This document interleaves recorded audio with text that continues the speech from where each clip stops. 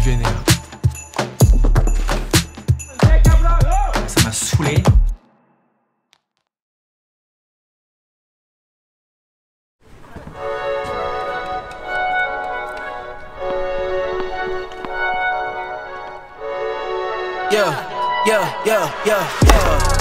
Ay, coming in, yeah, flex. I just wanna win, yeah. LABB, who we running with, yeah. 2, 2, 3, 3, I'm on 10 again.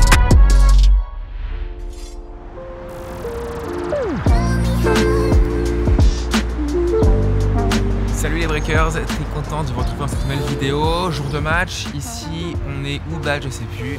On est en Espagne à GURB ou Vic, c'est à 1h30 de Barcelone. On a atterri à Barcelone avec Baptiste. Moi j'ai fait un match par équipe en Allemagne dimanche. Je voulais jouer un peu sur terre battue, faire un petit match et un petit double avant de faire un match réellement officiel en futur. Ici en Espagne.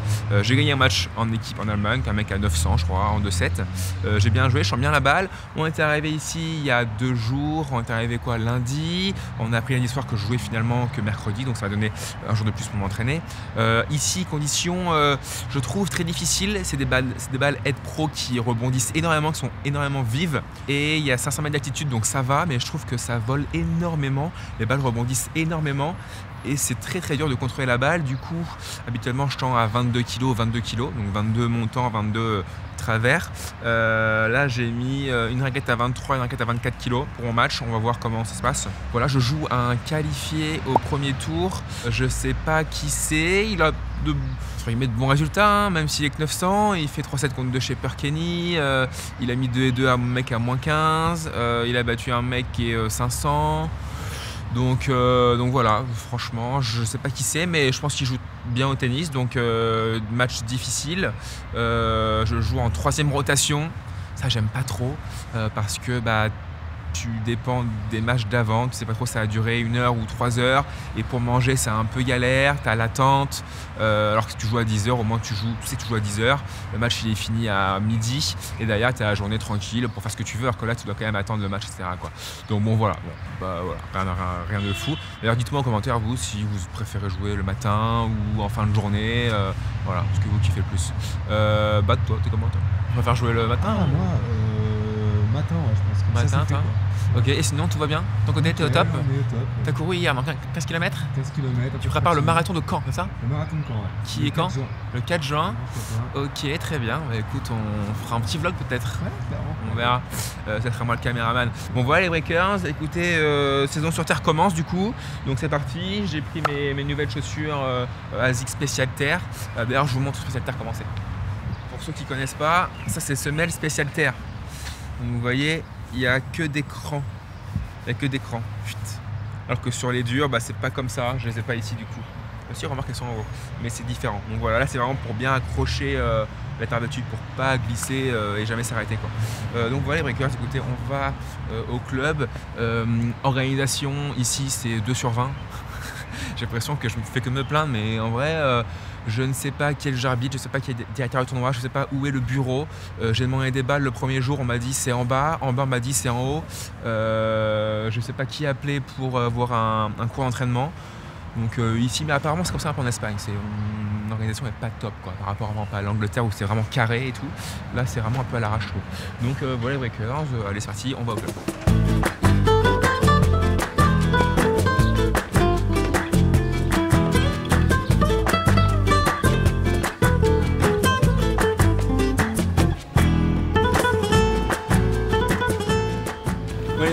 On s'est fait virer de la salle de fitness parce qu'apparemment c'est privé, on n'a pas le droit d'y accéder, sachant qu'il y avait, je posais pris des plans de coupe des images, mais il n'y avait personne où on était. Du coup on a demandé à la réception en haut, elle est descendue en bas, demander au mec de la salle de fitness, et finalement pour 5 € par jour on y a accès. C'est vraiment des rats, sérieux, mais c'est un enfer quoi. Je suis vénère, vraiment, je suis énervé, ça me rend fou quoi. Il n'y a personne dans la salle, tu dois te payer 5 €, putain, 5 € quoi. C'est affolant quoi. Ça m'en ouf. Du coup on fait sur la pelouse, et c'est très bien comme ça.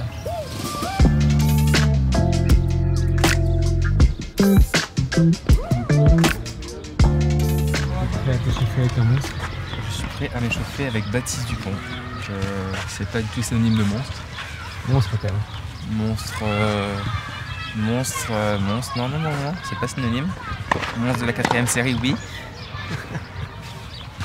Bon les breakers, j'ai reçu un nouveau cordage de Tecnifibre, donc le Razor Soft, vous avez vu, tout noir. Avant et encore maintenant, j'utilise le Razor Code en bleu.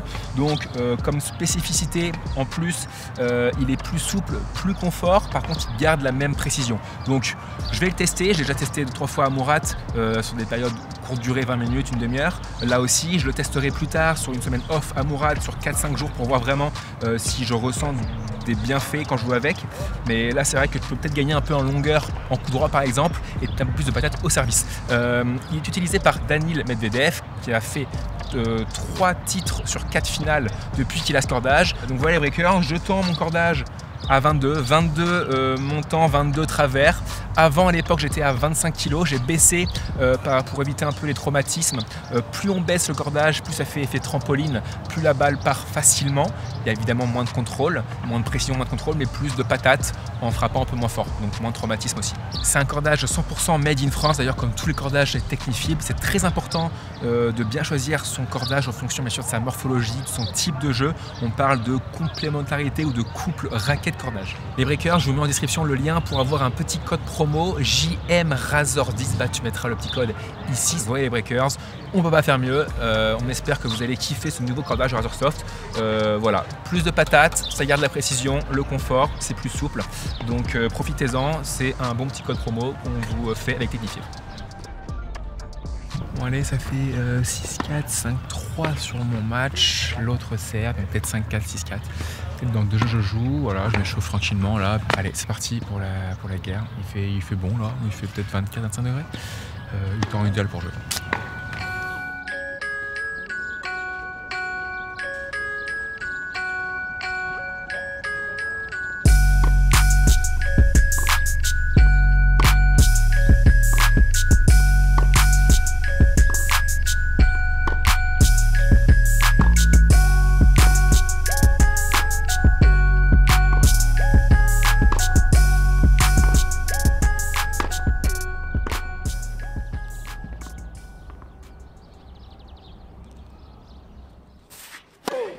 Allez, c'est parti. Premier tournoi sur terre externe. Contre Matas Ortega.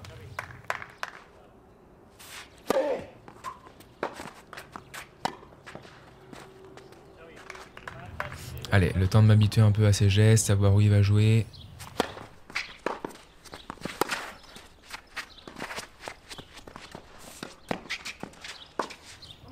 Ouais. Bien joué, quelques amortis pour commencer la partie de son côté.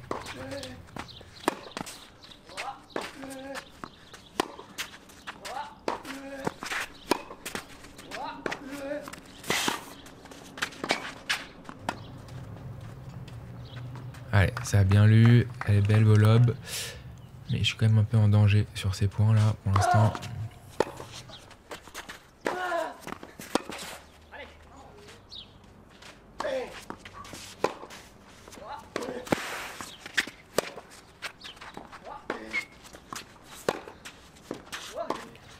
Allez, faut essayer de trouver les trajectoires de terre battue, bomber, lifter, moi aussi faire quelques amortis peut-être aussi, pour le faire bouger, pour le faire douter, pour pas qu'il puisse anticiper mes coups.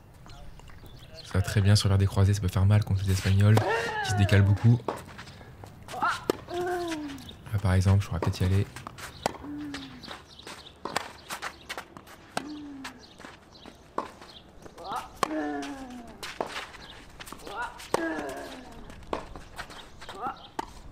Allez.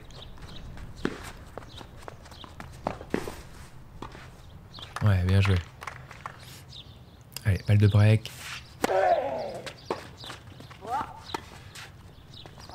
Ah ouais, bien touché. Poil de réussite.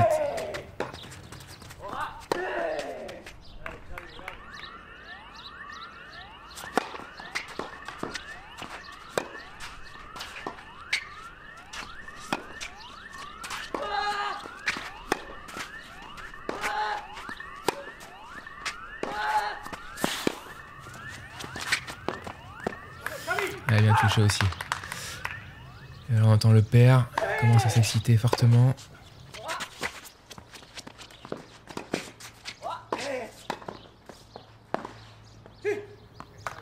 Ouais, dommage là, la volée pas assez excentrée. J'anticipe du bon côté. Et à 3-2, je me suis fortement pris la tête avec son père, qui fait que de marcher, qui encourage et dit des bas mots à tous les points. Il fait que de parler, c'est insupportable.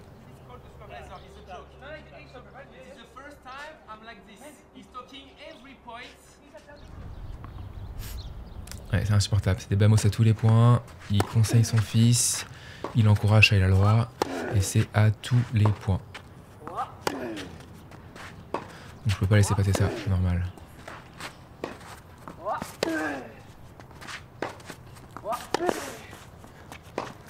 Allez, ça c'est bien là, fais-le courir, parfait ça.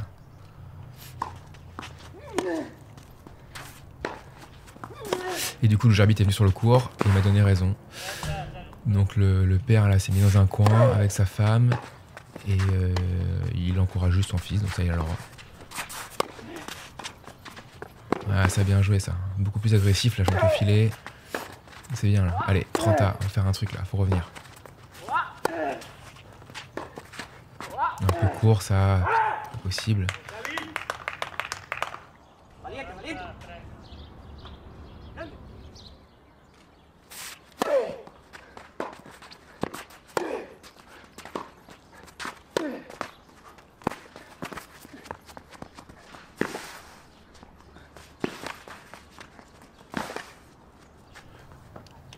Allez.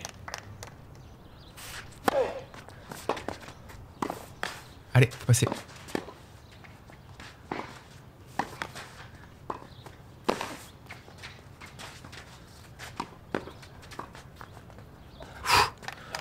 Je m'en sors bien. Allez, 5-4, je suis revenu là.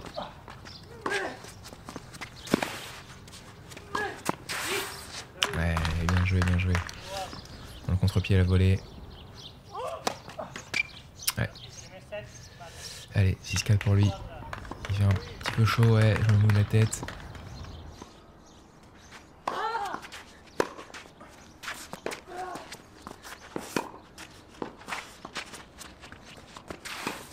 Allez, là ça va être la bataille.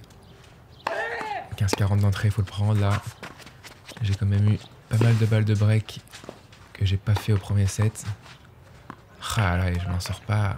J'arrive pas à concrétiser les balles de break, c'est insupportable, ça m'agace.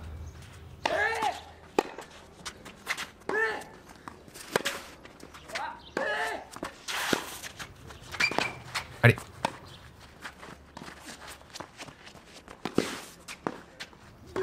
Ah là, j'arrive pas.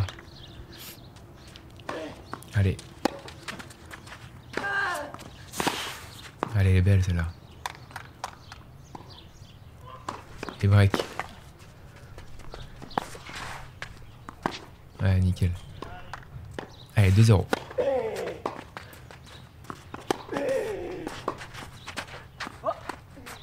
Ouais, bien touché, rien à dire.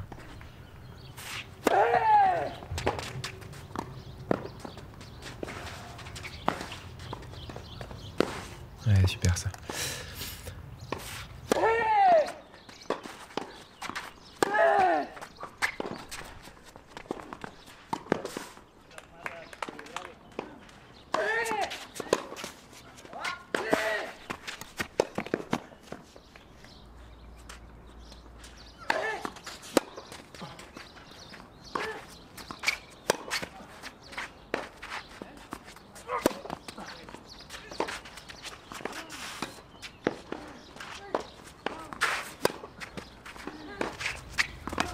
Allez, parfait, 4-1, je sers. Bien servir, pourcentage de premier service, taper fort en première, important. Mais c'est pas évident parce que les balles volent un peu, c'est des head pro. Et il y a un peu d'altitude aussi. Pas évident de contrôler la balle là. Allez, 6-1, c'est bien. Je me suis battu.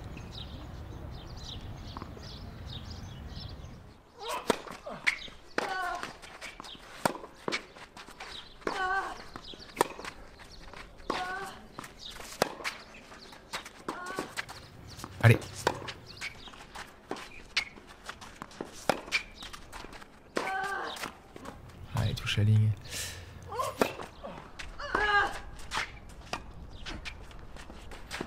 Ouais, super, ça m'a touché. Allez, en 30. Top.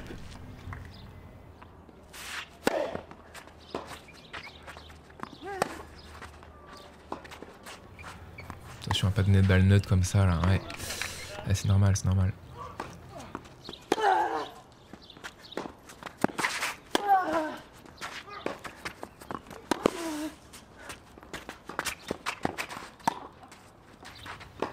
Ouais, super ça.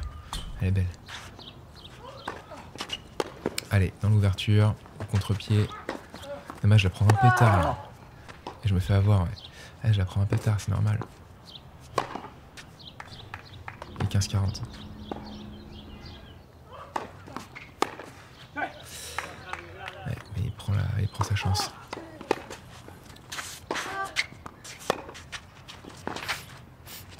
Allez.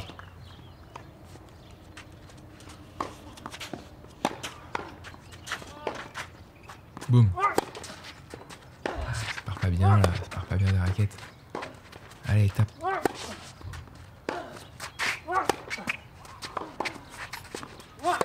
C'est bien en tout cas, je crée la frappe.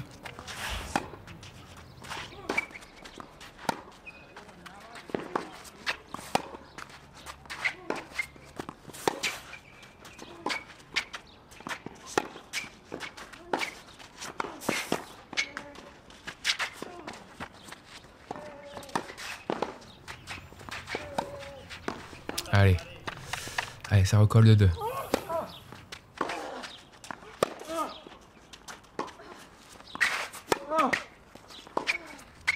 Et boum. Ah, j'y vais pas.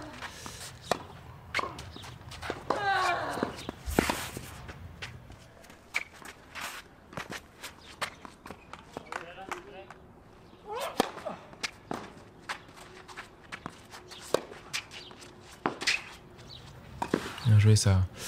Ah, c'est parfait ça, faut le faire plus souvent.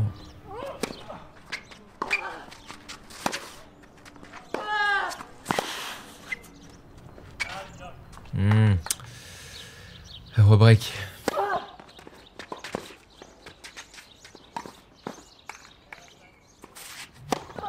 Il y a un truc à faire à 30A.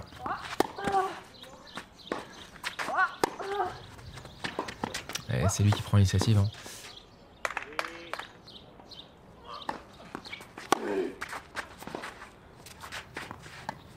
Et en fait, je me rappelle, parce que là je fais la voix off 2 semaines après. En fait, il commençait à avoir des petites crampes là, au 3e set. Et c'est vrai que là, il commence à vraiment à prendre plus d'initiative parce qu'en fait, il n'a pas le choix. Regardez là, voilà, bah exactement. Et là, son père bouge là. Il était pendant 1 set et demi.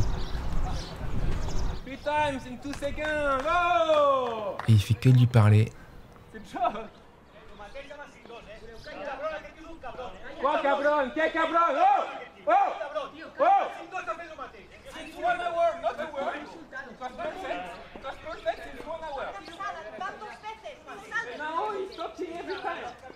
Le juge arbitre, je sais pas si on va voir après, est venu sur le court, voilà, ici, il m'a donné encore raison. Le père n'a pas à bouger. Il était à un endroit pendant 1 set et demi. Il a fait 20 mètres, il a parlé pendant 10 minutes à son fils. Il est complètement taré, son père. Insupportable. Allez, défaite les makers, c'est pas grave.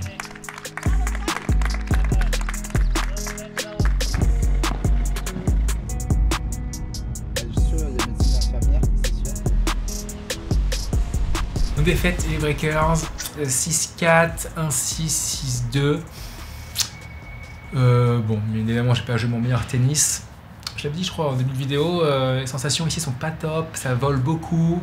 C'est difficile de taper fort dans la balle. La balle, si tu tapes fort, si tu la contrôles pas bien, elle part vite en longueur, elle part vite faute en longueur. Donc pas évident de jouer, je trouve. Évidemment, un premier match officiel sur terre aussi, donc le temps de s'adapter, c'est pas bien grave. Le but, c'est d'être prêt pour faire les challengers sur terre en juin. Évidemment, essayer de faire le plus de matchs possible ici et de gagner, si je peux gagner évidemment. Alors sur le match, je perds 5-2 d'entrée. Bon, j'ai pas joué. Alors le problème, c'est que moi, sur terre, je perds contre des joueurs que je trouve je ne devrais pas perdre. Et par rapport à sur dur, où quand je perds le mec, c'est vraiment que le mec joue bien au tennis, joue très bien et était meilleur. Là, je trouve pas que le mec est meilleur que moi. Et donc sur terre, je trouve que je suis un peu plus inconstant et que je peux perdre contre des joueurs. Je trouve que je ne devrais pas perdre, même si il a fait son match, etc. bien évidemment, mais bon voilà. Alors là, je me suis battu contre moi, contre le joueur et contre le père du joueur, qui était insupportable du début à la fin du match. Je me suis pris la tête avec lui, c'est parti assez loin, ça m'arrive jamais, mais là j'ai été obligé de le dire, déjà de le dire au père, qui se taise. C'était insupportable, il parlait à tous les points, des bamos chavi à tous les points, il le coachait, et au bout d'un moment j'ai dit stop quoi. Et donc je lui ai dit clairement de se taire, vulgairement même, et l'arbitre m'a donné raison. Le joueur Xavi, contre qui j'ai rien du tout d'ailleurs, a demandé à appeler le superviseur. Le superviseur m'a donné raison aussi. C'était insupportable, donc ça c'était à 5-2. Là, le père a presque pu dire un mot jusqu'à 5-2 au troisième set, donc 1h30 sans dire un mot. Et là, 5-2 au troisième set, il a changé de place, il a fait 20 mètres. Je pense d'ailleurs qu'on le voit à la cam. Il était 1h30 dans un coin, à 5-2 au troisième, il change et là il commence à parler, à coacher son fils pendant 10 secondes. Et là, ça m'a saoulé. Donc là, je lui ai dit « Oh, tais-toi » en gros quoi. Et il a commencé à hausser la voix aussi. Voilà, c'était n'importe quoi. Et les deux, donc le référé, l'arbitre et le superviseur m'ont donné raison quoi. Et le joueur à la fin du match, je lui ai dit « J'ai rien contre toi. T'as fait ton match, mais ton père c'était too much quoi, c'était trop quoi. Il te coachait, il faisait que de parler, il faisait des bamos à tous les points, c'était insupportable. » Et en fait, le mec croyait qu'il avait le droit de coacher en fait. Qu'en futur, il n'y a pas le droit de coacher, en challenger, oui. Donc bon voilà, bref, c'était insupportable et ça m'a bien énervé pendant tout le match. Donc bon voilà, donc bon, j'essaie de prendre mes repères petit à petit sur terre. J'ai très bien joué ce week-end là en Allemagne, très bien joué, conditions complètement différentes. Là, je vous avoue, j'ai pas très bien servi. Les conditions ont été difficiles, je trouve. Ça volait trop, les balles volaient trop, des pro plus attitude, là, c'était trop rapide. Bref, pas top. Bon, voilà, c'est pas bien grave, hein. C'est pas bien grave. Hein. Et donc, on part demain avec Baptiste. Les vols, c'était pas top. Du coup, moi, j'arrive à Marseille. Derrière, je prends un train Marseille-Nice. Et puis, prochain tournoi. Je vais essayer de jouer ce week-end en équipe pour refaire un match sur terre, un simple et un double, pour m'habituer encore un peu plus. Et puis la semaine prochaine, Turquie 25 000 Bodrum. Donc voilà les breakers. Forcément déçu de perdre au premier tour, c'est évident. Mais bon, maintenant on connaît ça par cœur. Hein. Une semaine tu perds au premier tour, la semaine d'après tu gagnes, la semaine d'après tu perds en quart, la semaine d'après tu fais finale. Il n'y a pas trop de logique, c'est comme ça, voilà. Limite j'ai envie de m'entraîner là, d'habitude j'ai envie de parler à personne pendant 3 jours, mais là ça va, je me sens bien, je sais que c'est pas très bien joué, je sais que j'ai encore du boulot pour m'adapter sur terre. Et donc voilà, on va le faire avec plaisir. Objectif Challenger Lyon-Blois 3 en juin, c'est là qu'il faut être prêt, c'est pas maintenant, c'est pendant les Challengers. On va les breakers, écoutez, ce soir on va s'envoyer des tapas pour me punir au niveau de la nutrition, on va prendre des calories. Et puis voilà, c'est comme ça, c'est la vie, pas bien grave, il y a bien pire dans la vie, donc là je le prends plutôt bien. Je suis pas bien joué, mais je le prends plutôt bien, et puis on retourne à l'entraînement, et puis voilà, c'est comme ça. Allez, salut les breakers, à tout de suite. Bon, c'est là.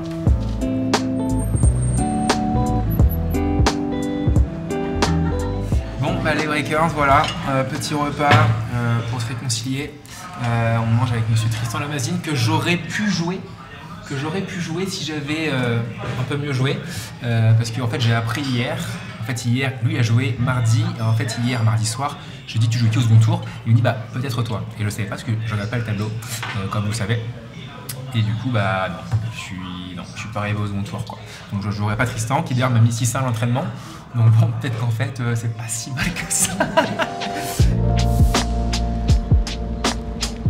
Mon retour à la chambre de breakers, il est 21h15, je vais m'envoyer un petit film. Merci d'avoir suivi cette vidéo, même s'il y a eu une défaite. Je sais que vous me soutenez dans la défaite comme dans la victoire. Pour me réconforter, mettez un petit like, commentez, mettez un petit cœur, faites ce que vous voulez. Et aussi, alors surtout pour me réconforter, abonnez-vous à la chaîne s'il vous plaît. Objectif Open d'Australie, je pense. Je l'ai mis sur ma publication Instagram aujourd'hui. J'ai mis, il me reste 95 points pour être 230e mondial, plus 38 points à défendre. Donc ça fait, Baptiste... 120... Voilà, là je suis pas dessus. Ah, t'es là-dessus, là. Bon, ça fait, je sais pas combien ça fait. On va calculer. C'est pas évident, 133 points. Il reste 133 points pour être 230 mondial pour faire l'Australie. Donc il va falloir bien jouer, mais en vrai si je joue bien en challenger, sur dur peut-être, sur terre on verra, en vrai c'est possible. Donc merci de me soutenir, abonnez-vous à la chaîne Les Breakers, et écoutez, normalement on se voit à Bodrum, en Turquie, dans, je pense dans 3 jours, hein. La vidéo sortira dans 3 jours. Hein. Bah normalement ouais. Non c'est ça, hein. Allez, salut tout le monde.